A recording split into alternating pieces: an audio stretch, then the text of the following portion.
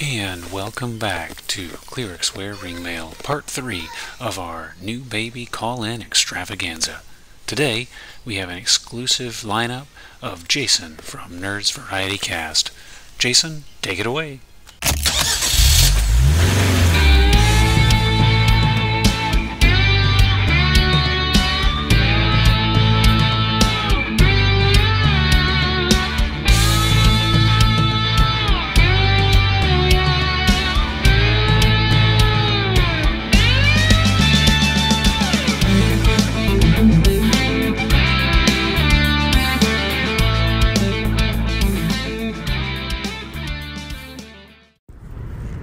Hey Taylor, Jason here.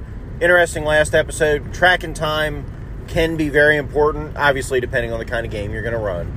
But yes, all the reasons you mentioned, except for your Gary Gygax hating, definitely are valid. Although, to be honest, in my experience, what we've done in the past typically, depending on the game, is the days between games aren't normally counted as days, but normally counted as weeks. So if you have, if you play once a week, then you would have 6 weeks between the sessions, that kind of thing. And then, the session is going to be however long, and the session time may get accelerated or bumped around depending on what they're doing. If they rest or, sleep at the end during the session or something like that, you might have multiple days during that couple-hour session. Talking about Gary, I think he had a lot of good ideas, and I think he had a lot of good implementations. I'm grateful that he did. While at the hospital lately, I had read through the new Game Wizards book, which chronicles the first Turn decade right or onto so. Riverside Avenue. Which chronicles the first decade or so, or two, of the game's existence. It talks about Gary, it talks about Dave, and it talks about all of the other folks that were in the mix. But moreover, it talks about a point in the game's development where Gary stops being a rules guy, where Gary stops playing. And I feel like that's the turning point. The turning point where the game kind of goes astray, the turning point where the company kind of goes astray. That's the point where Gary stopped playing games. That's the point where he was down in Hollywood schmoozing. He was being a businessman and an executive and showing so much growth and taking the world by storm, instead of engaging with the hobby that he would claim to have founded.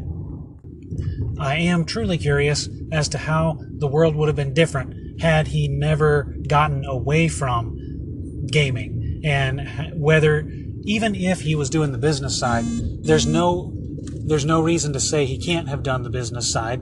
I mean, he did for 10 years. But it gets you thinking, if Gary had stuck with his role as a creative and gotten away from his role as a salesman and an executive, how different would the game have been? But that kind of ramble could fill up a podcast all its own. So I will leave you with, I don't hate him. I do think he had some good ideas. I do think he had some bad ideas. And it's important to remember, a stopped clock is always wrong some of the part of the day.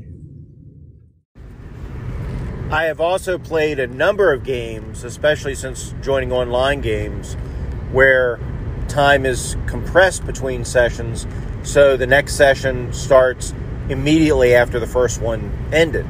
This often happens where you like say you're playing an online game, you're only playing 2-3 hours, and you're stopping during the middle of an adventure, you're stopping in the middle of a dungeon, you're stopping right after a fight. So in those cases, when you come back a week later, you're starting immediately after the other session ended, so no time passes between. But if you're playing the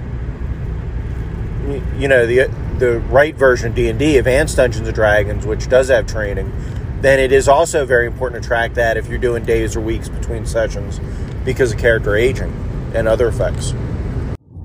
Now, call me a newbie, but that freezing time, as you describe it, is actually how my experience ran for ages. Honestly, that's how my experience ran essentially until I found the OSR. Now, how much of that is related to me having started gaming in the 1990s as opposed to starting in the 1980s is up for debate, but I'm curious how much of that is related to the nature of the game. In my experience with freeze time, the reason you freeze time is because, why not? You have a set in stone party. You have a set in stone group of players. But in the more sandbox approach and the more West Marches approach, and with open tables, you have a rotating cast.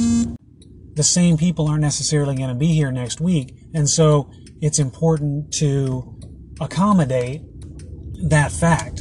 And at the same time, what happens if it's literally everyone is different? You have multiple parties moving multiple directions. It's important to keep tabs of where they all are. The week per day thing is new to me. I guess it would work based on the necessity of stretching out that much if you're using rules like the natural healing or the rule that shall not be named. To each his own. It's exciting to hear when people, regardless of what they play and how they play, are having those kind of experiences that produce the kind of narrative that we're talking about, even if they're playing an edition that may not be the best, which I think, as everybody knows, is the edition authored by Gavin Norman. So, like in AD&D First Edition, you have aging rules, and that'll affect your actual attributes, and it affects other things, so it's important to track these things to determine when your character, passes the next age category. And there are magical effects that will increase this. Like when you have a haste spell, you age 1 year. Anytime a haste spell is cast, when you age 1 year. So it's important to track these kind of things. As far as training goes, training exists for a very valid reason, which I think you kind of tried to acknowledge in a call to my show, which I'll be playing on Wednesday. So what's that? February, I'm in the car driving, looking at the phone like a bad person. February 16th, we'll play a call on my show where you talk about how training might not be as bad as you think it is in this episode. Yep. Training serves as a gold sink. Training serves to improve verisimilitude in the 20-year-old Archmage category, and training serves as a level setter. So you don't necessarily have one character that's level 14 next to another character that's level 2. The level 2 guy is going to have a little bit of an easier time catching up temporally if you have the level 14 guy have to disappear for a couple months training. So, all in all, serves as an equalizer. One that doesn't necessarily need to exist, but that's the purpose. Why I don't like it, that's food for another episode. All in all, although we don't seem to agree on the importance of training, I definitely agree with the majority of your points. And, I think if you're going to play a serious game, you're playing a long-term game, that time element's really important. Or it can be. Again, it's going to depend. If you're playing one of these, like right now, I'm in what's projected to be a multi-year game, or maybe a multi-year, probably a year and a piece game that's a Pathfinder game run by Joe Richter of Hindsightless. And in that game so far, every session, because where we stopped, because these short sessions, is starting immediately after the last one. But I'm sure they're going to be, because their characters are projected to go from level 1 to 20, I'm sure at some point we'll have some downtime or some breaks in there, I guess. I don't know. I don't know about Pathfinder, so I guess I'll find out. It sounds like you could use some Pathfinder training. In the end, don't worry about the schedule. Like other people said, don't worry about the speed you're putting stuff out.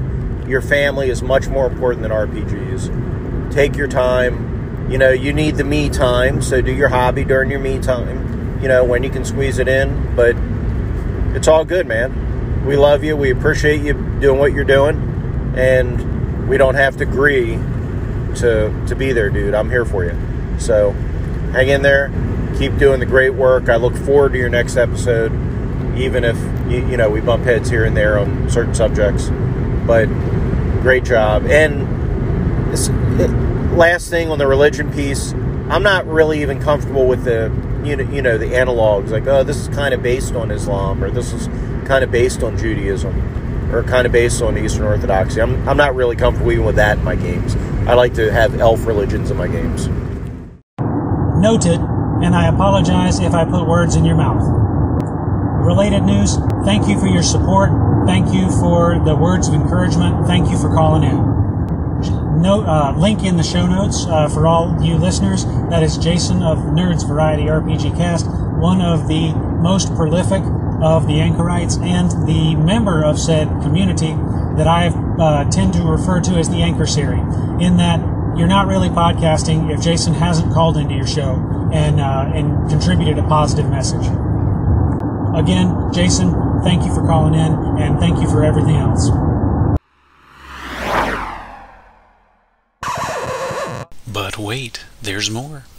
Between the first episode in this series and now, Jason has called in with some more to say. So, let's hear all that more. Hey, Taylor, calling in about your conversation with Daniel. I am not doing a Daniel. I'm calling in after the episode, so I'll probably forget about things. But as far as having problems with a group wanting to run different systems, I haven't experienced that either. Most groups I played with are very willing to experiment, and if somebody has a game that they really want to try, the other people in the group are happy to do so. I think I'm the worst in that category, because I know there are some games that Carl wants to run that he's got people to play in that I'm not overly interested in playing in. So I guess I'm the bad actor in our crowd. As far as, I'm going to jump around here, Christianity in games and Pendragon. So I bought all the Pendragon books. I'm looking forward to reading and running it at some point as a solo game. I haven't got around to it, and I have not decided how I'm going to handle that, because I still don't know that I'm fully comfortable with that. So I can't tell you till I read the books. Good. Yeah, regarding the Pendragon stuff, I'm going off of instinct on that. I do not own them, nor have I bought them. I will admit to seeing a couple videos on them where people talked about Pendragon, but I haven't watched any actual plays or anything like that, which is normally my go-to on how to get into these kind of games. I'm actually hoping that Arlen will call in. Arlen, you have played Pendragon, I think, and you're also versed in the literature. So hopefully you'll call in. But anyway, regarding trying out new games, that makes 3 of us at least who've had groups who are cool about trying new things. And honestly, how do people get into gaming if not for trying new things? But I can vouch there do exist system evangelists, and stop me if I've told this story before, or fast forward I guess. When I graduated from college, I moved to a town 50 minutes away, and the guys and I kind of fell out, not because I wanted to, but because we weren't that big into VTTs, and the distance was a little intense, and I was working a lot. So after a while, I ended up getting in with a local gaming group, and they played a lot of Pathfinder. Also a lot of board games. I think, Jason, you would have fit in really well in that group. An outsider came in at one point onto the forum we were using to communicate and said, I'm interested in running a 3.5 game.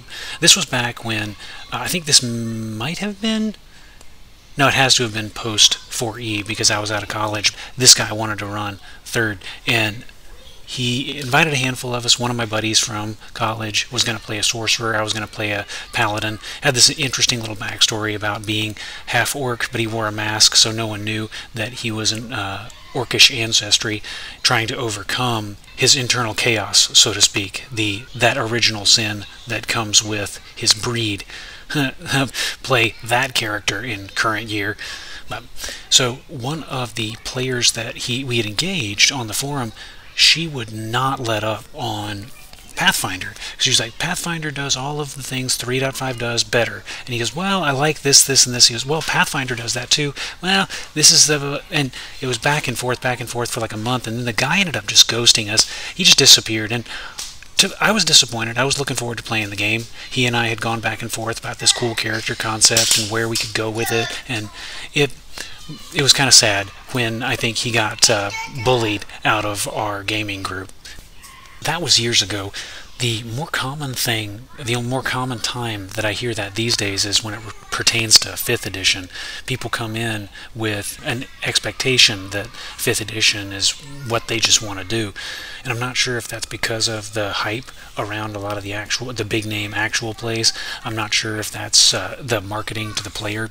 So they have their books, they have their character they want to play. The emphasis on story means that they can't take their...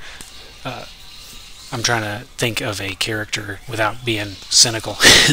They can't take the character that they came up with and play it in an AD&D game just because it doesn't fit the milieu, whereas it would fit in 5th edition. So there's sort of a system, evangelism in that regard. They're only going to play the thing that they want to play. With the advent of modern online gaming, it's so easy to find a group. I was in 3 concurrent games for a while there before my wife threatened to divorce me. That's not true. She did not make that threat, but just in case anybody didn't pick up onto the deadpan humor.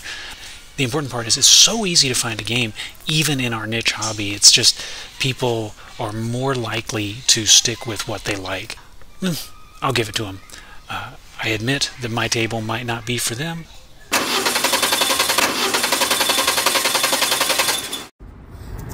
As far as party composition goes, D&D just isn't designed to emulate those kind of books, to be honest, that kind of literature. It's interesting. Appendix N is the inspiration for the game, but the game isn't meant to play games in those Appendix N worlds, if you know what I mean.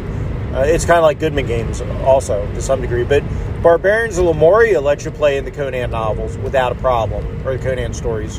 And that's one of the reasons Barbarians of Lemuria is my sword and sorcery system of choice, and the best system I found to emulate Conan. Because you can have a party of all warriors and the game works just fine without a problem, or game or whatever. You don't have to have any kind of party composition. Where D&D, especially the later editions, maybe not OD&D as much, but especially once you hit AD&D, and even in the basic versions, it really expects you to have a certain composition. And that's why we just gotta hold off and wait for Daniel to finish his Sword and Sorcery Heartbreaker. In the meantime, I will hope that you run some more Barbarians of Lemuria. That is one of my favorite recaps. Secretly, I will watch actual plays, but I'm not really that big on recaps. Your Barbarians of Lemuria recaps were always the exception to the rule, because I enjoyed those tremendously. Thinking about party comp in BX, etc., it feels like it depends, too, on the game you're trying to run. I mentioned being in 3 concurrent games at a time. One of those games I'm still in, albeit not as frequently as I'd like, is Jason Hobbs in his Kalmata game. Early on, when I was playing, the player pool, the energy, was a little lower than it is now. Not sure why. It ebbs and flows. But there was always me, the cleric. There was always a thief and or a fighter, and not a lot of magic users. To this day, there's not a lot of magic users in Hobbs's game. And it's probably just dice, because generating 3d6 down the line, there's a chance you won't hit a good intelligence, and that'll kind of push you in a different direction. But I would like to challenge that you need party comp outside of like OD&D. While it helps, it definitely helps, and I noticed when we got to play with Baggio for the first time how much help having a decent magic user is.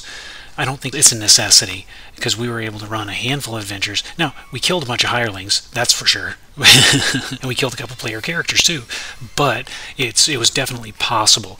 Because combat isn't necessarily your solution, because combat isn't necessarily your expectation, you just have to come up with a new way to solve the problem. And truthfully, for that reason, I kind of like running unbalanced parties. You do think outside the box. You do come up with these crazy Leroy Jenkins solutions. And again, it depends on the temperament of the DM. If you've got a harsh GM who doesn't want to play the game nice, he may hose you. But if you've got a cool GM like Hobbs, he will run with what you do and turn it into an awesome experience, rooting for the player, but not playing a biased or bribed referee. Listeners, do you have experiences to the contrary? Let me know.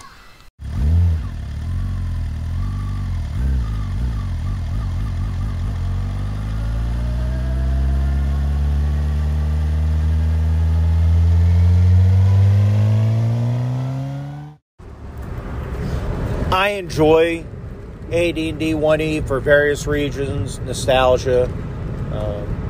I don't know, there are various reasons, but it's a very specific game trying to do a very specific thing and expects you to emulate very specific genre tropes that are not the same as the literature. Just what it is. Honestly, I think the most flexible of all the games, without a doubt, that TSR did, the fantasy games, is OD&D. And I really like what Daniel's done with OD&D and Chainmail. I'm interested to see what you come up with there. But that's definitely the way to go if you want flexibility on character types and all that. All the other games are a little bit too nailed down for me, really. I know in 2E you get specialty classes and all this stuff, but then it gets kind of crazy. And now you're in post-Gygaxian D&D anyway, at which point you might as well play something else. So, your D&D may vary.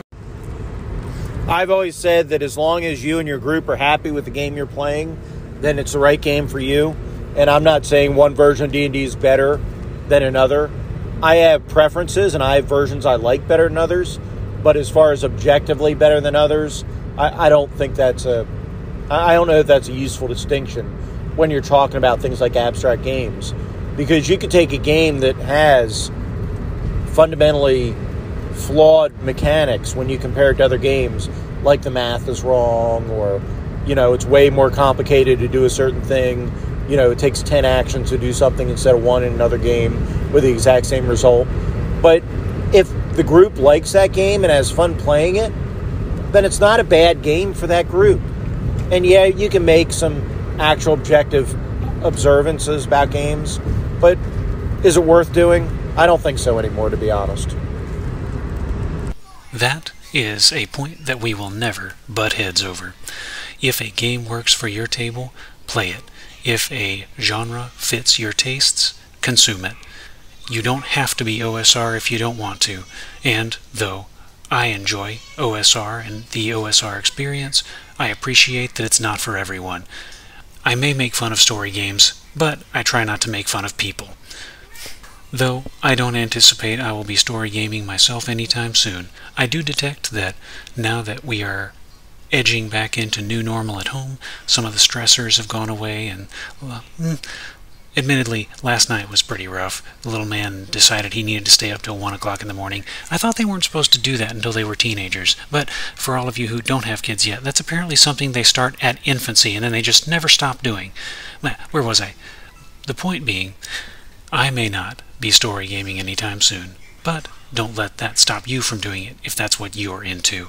And now that the stressors of the world, and my life at least, have kind of ebbed, and now that I'm kind of sliding into a new normal, I can feel some of that old congeniality from the first episodes coming right on back.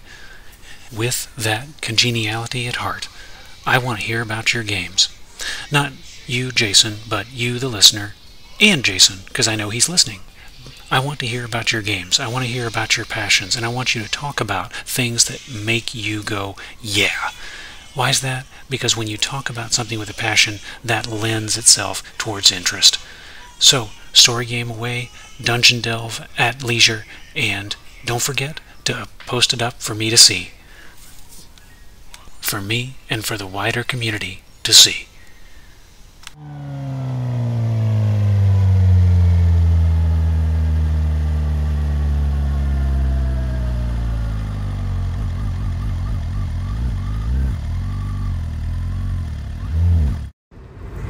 Hang in there. I know you got a lot going on right now in your life. I really appreciate the engagement that you are able to give us.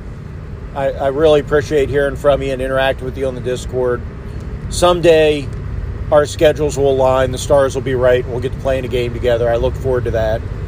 But I wish you and your family all the best, and I hope to talk to you soon. Take care.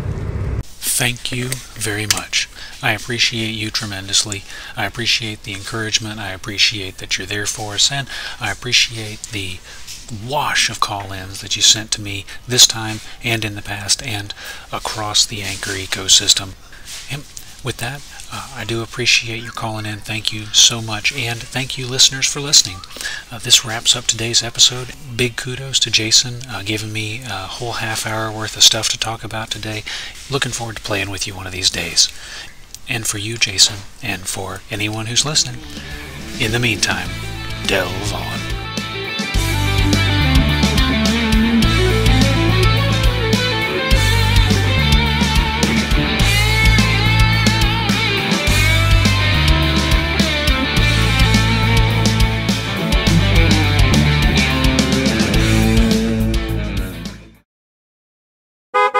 The Clerics Wear Ringmail podcast is an independently owned and operated product released for educational and informative purposes under the Totally Steal This license, which is kind of like Creative Commons, except licensing. Segments recorded within a vehicle are recorded using a Bluetooth hands-free device in conjunction with local vehicular safety legislation. Theme music for the Clerics Wear Ringmail podcast is Cold Coffee by Michael Ramir C., retrieved from Mixkit.co and used under the Mixkit royalty-free music license. Sound effects used in the Clerics Wear Ringmail podcast are also retrieved from Mixkit.co and used in accordance with the Mixkit free sound effects license. Clerics Wear Ringmail does not ascribe to nor endorse views or opinions expressed by call-ins, guests, or even the host, unless you think they're awesome, and thus does not assume any liability regarding the consumption or distribution of this podcast. By listening to the Clerics Wear Ringmail podcast, you agree to these provided terms. Parties with questions regarding these terms, conditions, or releases are encouraged to reach out to Clerics Wear Ringmail at the prescribed methods provided on the Clerics Wear Ringmail blog. Parties dissatisfied with these terms, conditions, or releases are encouraged to go suck an egg.